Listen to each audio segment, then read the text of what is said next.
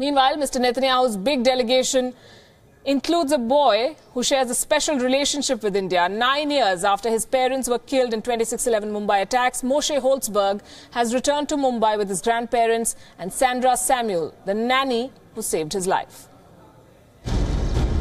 Who can forget these mind-numbing images of Nariman House from 2008 when terrorists unleashed horror on India's financial capital? And this picture of 2-year-old Moshe with his nanny Sandra Samuel became the face of hope and humanity. Sandra ran out with Moshe to safety when terrorists were spraying bullets on innocent Jews. His parents were among the 6 people killed.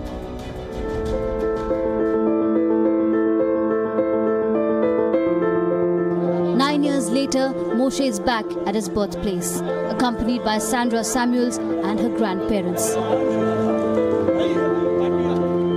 It's a very special day to be there and to thank God for them, but Moshe can come in the house and also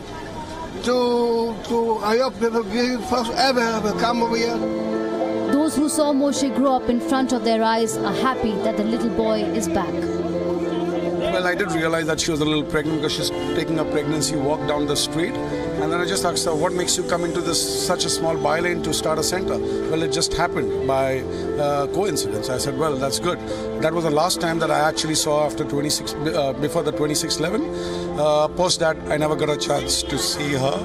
But yes, I have seen Moshe as a child because I used to see him being walked down, strolled down by the mother, possibly to Gateway of India, through these bylanes, to the market.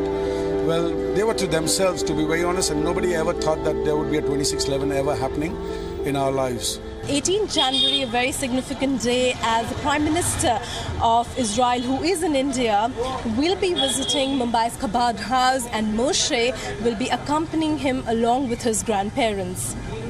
With video journalist Kanti Parmar in Mumbai, Pragya Jha, WION.